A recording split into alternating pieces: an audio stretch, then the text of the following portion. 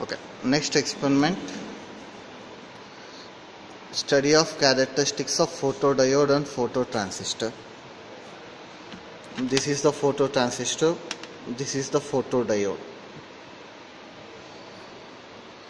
For conducting this experiment, we need two multimeters. I am using this multimeter as an voltmeter,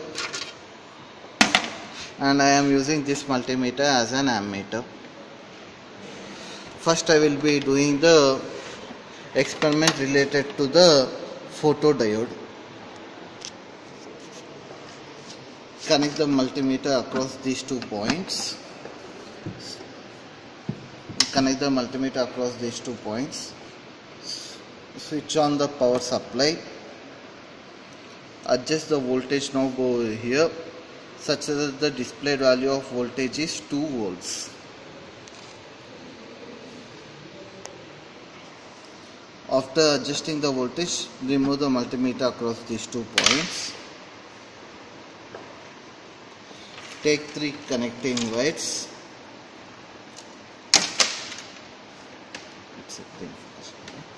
Okay.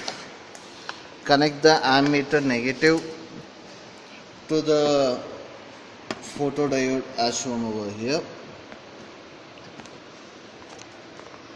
To the photodiode as shown here.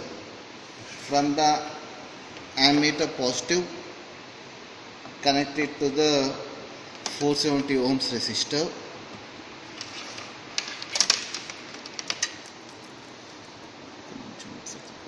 From the 470 ohms resistor, connect it to the voltage source positive. From the voltage source negative, connect it to the other end of the photodiode. Now connect your multimeter, which is in voltmeter mode, across these 2 points.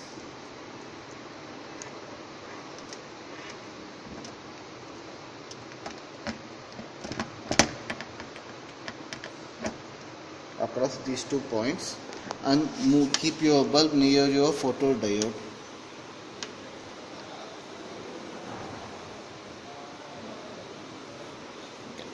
Now switch on the kit. Adjust the voltage in your voltmeter to 0.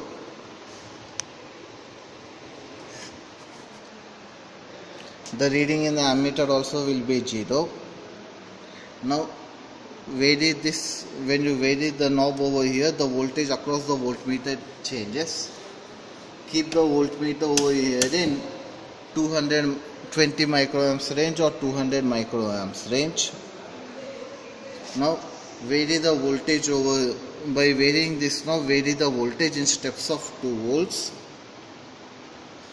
and for every 2 volts note down the corresponding value of current in the multimeter. Okay, when the range gets extended, just change the range to 2000 microamps.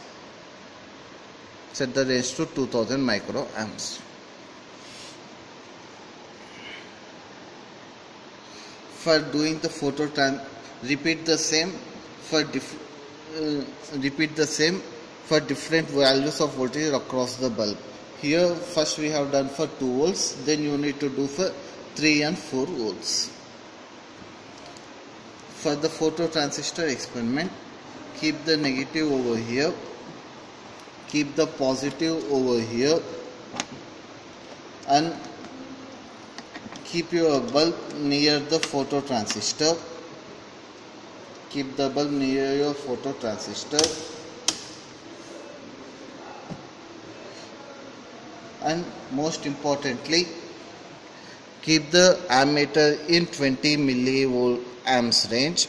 Ammeter in 20 milliamps range. Earlier for photodiode you have kept the ammeter in 200 microamps range. Now you need to keep your ammeter in 20 microamps range. Now vary the power supply from 0 to 10 volts in steps of 2 volts, and for every 2 volts note down the corresponding reading in the galvanometer.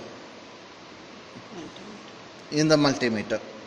Okay, you can observe that when the voltage is around 2 volts, you will be getting some value of current. For example, in this case it is around 0.56, and when the voltage is varying, you can observe that the change of current that you will be getting here is of a small range. Okay, 0.5 and then 0.6 and then maximum of 0.7. Okay,